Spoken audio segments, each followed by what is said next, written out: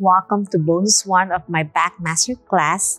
In this video, I'll be demonstrating how to strengthen your deep core and how to utilize the foam roller to open up your chest and engage your upper back muscles. So in this video, I want to make sure you follow through my first 6-part video series first before doing this program, so you learn more about how to engage your deep core muscles, improve your mobility, flexibility, and improve your overall posture. So in this video, if you don't have a foam roller, as I said earlier, in my other videos, you can use a roll towel for absolute beginner if you have a lot of back pain, if you have one-sided weakness like a quadratus lumborum pain. This foam roller is a good way to relearn proper postural awareness, especially your thoracic spine, because most patients of my quadratus lumborum pain, they have very tight rib cage. So no matter how much you stretch your quadratus lumborum, which happens a lot with one-sided weakness, and that's why we have the elastic band to engage your gluteal muscles and your hip flexors. So let's begin the program by placing the elastic band around your thighs, and we are going to lie on your back. Just place the foam roller on your side, roll down on your back with your knees bent. And as I said in my other videos, we want to start incorporating proper breathing first. So with proper breathing, you want to inhale through your nose without lifting your shoulders towards your ear, because when you do that, you're a thoracic breather, which means you're using your chest muscles to breathe. You want to lower your diaphragm down, and as you do that, your rib cage opens sideways, laterally. And then when you do that, your abdominal muscle starts rising as you inhale. You can place your hands on your abdomen to feel your core engagement, and you can place one hand at the small of your back to keep that neutral spine position. So you don't want to overarch, or you don't want to press your hand too close to your back. So your back should be a little bit spaced, a natural curvature. So if you're overextended, you have anterior pelvic tilt, and if you're too much pressing on your hand at the small of your back, you have flat back or posterior pelvic tilt. So we want to learn that behavior, a little bit space as you breathe in, breathe out, zip it up. Last deep breath in, inhale and exhale. So most of my patients have that tilt, one pelvis lower and one pelvis higher. So the lower pelvis usually is the weaker hip flexor. So how do you know which side is your lower hip? So let's assess our body by doing a gentle bridge and squeeze your glutes, and then exhale down, and then place your both thumbs in front of your pelvis, so you can feel that on your abdomen, and there's a bony prominence on the side. And then gently from both sides, you go towards your navel, and when you reconnect, you might find one thumb higher or lower. So my left side is usually my weaker side, and sometimes I get out of alignment because of my right hand dominance. So if I place them together, usually I have like a ½ an inch difference. And when you do that, let's reconnect first before we proceed. So how do we do that? By bending your left knee to 90 degrees. So with the elastic band gives you a challenge, and just hold this position.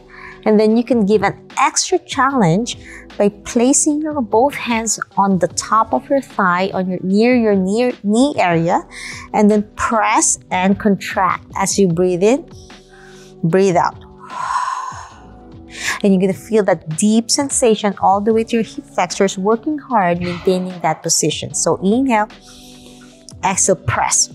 So I'm pressing against my knee without letting it move, keeping that 90-degree position.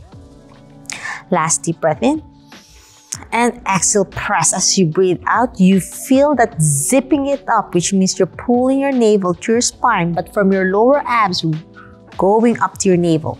You don't want to press from your upper abs down to your navel. And then press and breathe out. And let's do 3 more repetitions on your left side. So this is my weaker side. Bend your knee to tabletop again. To rest a little bit, it's nice to rest it down if you have a lot of pain. And my recommendation is place heating pads on the area where you have pain so your muscles are a little bit looser and has more mobility that you can stretch.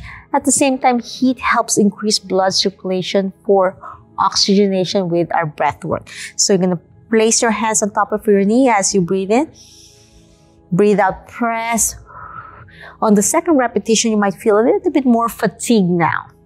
And this is our mind-body connection to our hips. Last set, inhale, breathe in and breathe out, press. Last inhale again and breathe out. And my recommendation is do this at least 10 repetitions in one side.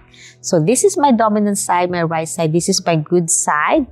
And instead of pressing on top of my thighs and my knee, I'm going to interlock my fingers, placing it behind my thighs and keeping the knee bent to 90 degrees. And this time, instead of pulling my knee towards my chest, I'm going to extend my legs. So I'm going to push my foot away from my body, but maintaining that 90-degree position, knee bent to 90, knees level to your hip. As you breathe in, breathe out, zip it up. As I said, as you breathe out from your lower abs towards your navel and breathe out. Pressing it extension without really moving your leg extended. Keeping that 90 degree. Inhale. Exhale, press. And then gently lower your foot down to rest. And we have 2 more repetitions to go. And my recommendation is to do this as well as 10 repetitions. As you breathe in, breathe out, extend. Inhale. Expand your ribcage. Try not to lift your shoulders towards your neck. Keep it down, pressing down to the mat, all at the same time maintaining that neutral position. Inhale, exhale, extend. You're going to feel a deep ache on your hip. Last deep breath in.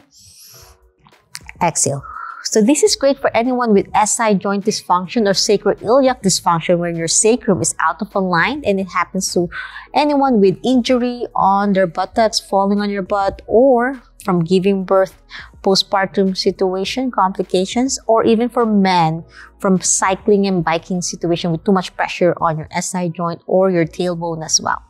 Okay, after doing that beautiful alignment with one side, now you can check your pelvic alignment by lifting your buttocks off the mat again. Inhale, exhale, zip it up before rolling down one vertebrae at a time.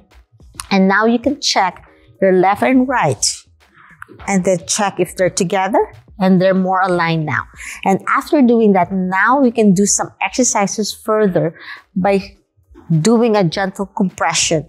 So you can glue them further together by placing the foam roller between your knees, and you're going to squeeze them tight as much as you can. So this helps activate your hip adductors, your hip groin muscles. As you breathe in, expand, and exhale, zip it up and squeeze the foam roller. And you might find a lot of shakiness inside, so you're gluing them together with your pelvic alignment more stable. As you breathe in, breathe out, squeeze again.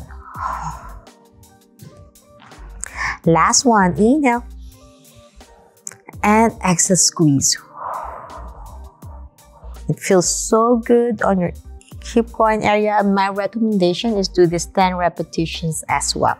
Now, after that beautiful squeezing, now it's time to hip abduction isometric. So with your knees bent to 90 degrees. If you can't tolerate this yet with your feet up, you can keep your foot down with your heels up, and you're going to try to reach this outside of your knee and gently press against it with isometric as well as slowly press out and hold it position. Or you can keep it tabletop, 90 degrees. Place your hands outside of your knees. Inhale, exhale, press your knees out, holding that position without movement, and breathe out and zip it up. Inhale, exhale, press. It's not a lot of mobility or movement yet. We're trying to improve stability first before we stretch. Last deep breath in and exhale, press. Well done. So after doing that beautiful gluing and realignment with movement pattern, of course, with repetitions, this will get better. It doesn't just adjust in one session. With repetitions, which means consistency, because once you get up from the floor, start walking because of that misalignment from muscle weakness, it could start going back to where it used to be. So it takes time. Repetitions, like any workout regimen, it takes time to build muscle strength. So after doing that, now we can do a beautiful butterfly stretch, opening your knees out to the side, and feel that gentle 45-degree angle, not all the way down to the floor. As you breathe in, breathe out. And then slowly go back center. Inhale, expand your rib cage. Exhale, open. And then zip it up. Last set, breathe in. And then breathe out. One more time, my friends. Breathe in and breathe out. Feels so good on your hips. Just gentle movement. And now with this knee slightly bent to 45 degrees, and we're going to lift this up in the frog position, placing your hands at the side of your hips as you breathe in. Breathe out. Lift your hips up to a frog pose lift, and that will help engage your deep hip external rotators. Inhale. Expand your rib cage. Exhale, roll down. Inhale. And then exhale, lift. Two more. Inhale. Exhale, down. Last one, my friends. Breathe in. Breathe out, lift. Inhale. Exhale, down. So that will help if you have one-sided weakness to realign. And once you engage those deep muscles, now we can relearn our upper back, thoracic spine mobility. We're going to sit on the foam roller. So this is 36 inches length. I'm only 5'1". And then slowly roll down. So my head is touching the foam roller all the way down to my buttocks. And this helps engage, opening your shoulders, expanding. Now you can take deeper breaths and more expansion on your rib cage. Lifting your hands up, pointing to the heavens. So now you're going to utilize your feet to keep your balance. As you breathe in, breathe out, open to the side. Feel that beautiful stretch on your chest, really pressing your elbows down to the mat. Inhale, lift. Hands to the center. As you exhale, open your palms out, lower it to the side and breathe out. Two more. Breathe in. I'm really pressing my shoulders down, depressing it down to really stretch my neck and upper back as well. Breathe in. Feels so good. Exhale down. Last one, my friends. Breathe in. And breathe out down. Now we're going to do some beautiful snow angels. So we're going to glide your hands down towards your hips as you breathe in. Palms up, pointing to the heavens. Exhale, slowly lift your hands up to the side until you reach overhead to stretch. And breathe out. Inhale again as you reach up. Overhead, exhale, lowering your hands again to the side, reaching down towards your hip and breathe out. Two more to go. Breathe in. Breathe out. Last set, my friends. Inhale. Exhale. And after that beautiful snow angels, now we're going to do W position. So W position is bending your elbows with the palms of your hands near your face. So it looks like a letter W position. As you breathe in, pressing your elbows and your hands down to the mat. Exhale, lifting your hands and elbows back to the center. If you can touch your elbows and hands together. Feel a deeper stretch on your rhomboids, on your scapular muscles as you breathe out. Inhale. Lower your hands out to the side. Open your rib cage on the front, on your chest muscles. Pressing down as much as you can to reach down to the mat. Exhale, back center, elbows and hands together in a prayer position, but this time with your elbows touching as well. Last set, inhale. Open, lower your hands down to the side, and then exhale, back center. Well done. So that's a beautiful mobility flow you can do to your upper back and thoracic spine. And this is for those with a little bit more mobility. For those who could challenge themselves, you can join me placing the foam roller on not your lumbar spine, but on your thoracic spine, which is on your rib cage. So it's not in the lower part. And then we're going to do some extension as you lower your head down, lifting your hips up, and then lifting your hands overhead until you can reach your hands overhead.